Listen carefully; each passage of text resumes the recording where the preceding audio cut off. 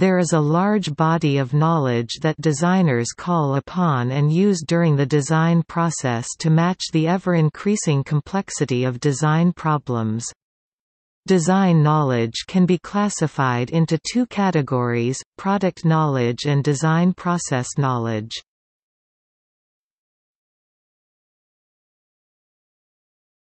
Topic: Product knowledge. Product knowledge has been fairly studied and a number of modeling techniques have been developed. Most of them are tailored to specific products or specific aspects of the design activities. For example, geometric modeling is used mainly for supporting detailed design, while knowledge modeling is working for supporting conceptual designs. Based on these techniques, a design repository project at NIST attempts to model three fundamental facets of an artifact representation: the physical layout of the artifact form, an indication of the overall effect that the artifact creates function, and a causal account of the operation of the artifact behavior. The recent NIST research effort towards the development of the basic foundations of the next generation of CAD systems suggested a core representation for design information called the NIST Core Product Model (CPM) and a set of derived models defined as extensions of the CPM, e.g. The NIST Core Product Model has been developed to unify and integrate product or assembly information. The CPM provides a base-level product model that is, not tied to any vendor software, open, non-proprietary, expandable, independent of any one product development process, capable of capturing the engineering context that is most commonly shared in product development activities. The core model focuses on artifact representation including function, form, behavior, material, physical and functional decompositions, and relationships among these concepts. The entity relationship data model influences the model heavily. Accordingly, it consists of two sets of classes, called object and relationship, equivalent to the UML class and association class, respectively.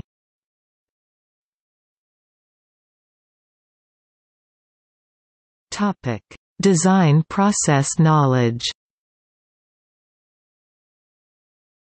Design process knowledge can be described in two levels: design activities and design rationale.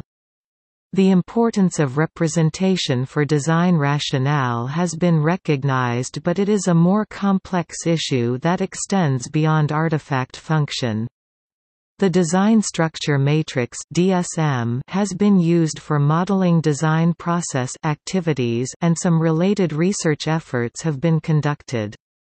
For example, a web-based prototype system for modeling the product development process using a multi-tiered DSM is developed at MIT. However, few research endeavors have been found on design rationale.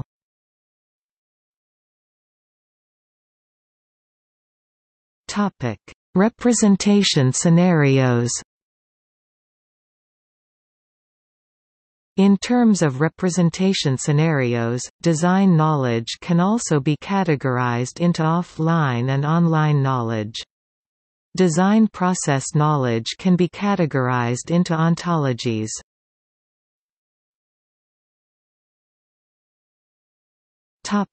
Offline knowledge. Offline knowledge refers to existing knowledge representation, including design knowledge in handbook and design know-how, etc. The latter refers to the new design knowledge created in the course of design activities by designers themselves. For the offline knowledge, there are two representation approaches. One is to highly abstract and categorize existing knowledge including experiences into a series of design principles, rationales and constraints. TRIZ is a good instance of this approach. The other is to represent a collection of design knowledge into a certain case for description. Case-based design is an example of this approach. The key issue is on the computerization of the design knowledge representation. For instance, researchers at the Engineering Design Centre at Lancaster University, UK established a unique knowledge representation methodology and knowledge base vocabulary based on the theory of domains, design principles and computer modelling. They developed a software tool for engineering knowledge management. The tool provides an engineering system designer with the capability to search a knowledge base of past solutions, and other known technologies to explore viable alternatives for product design.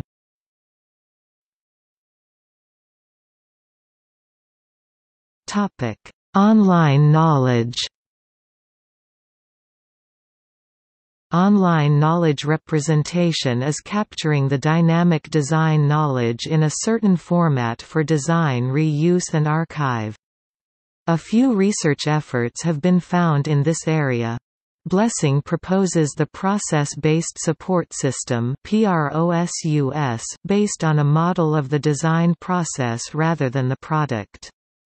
It uses a design matrix to represent the design process as a structured set of issues and activities.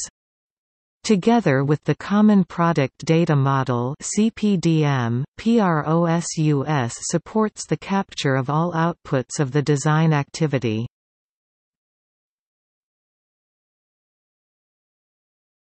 Topic: Ontologies. Ontologies are being used for product representation, e.g. research suggests that there is a need to provide computer support that will supply clear and complete design knowledge and also facilitate designer intervention and customization during the decision-making activities in the design process. For example, WebCadet is a design support system that uses distributed web-based AI tools.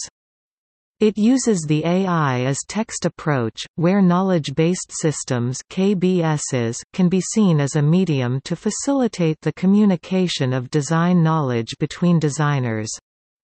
The system can provide support for designers when searching for design knowledge.